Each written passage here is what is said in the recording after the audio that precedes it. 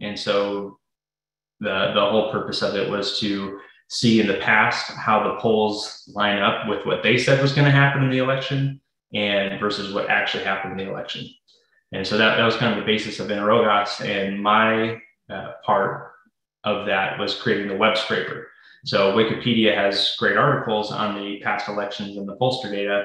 And so I had to take those graphs and charts and everything from Wikipedia and basically, transform that data to sit into the SQL tables and be usable to, essentially for us to have that data to then, other cohort members use that data to do the ranking.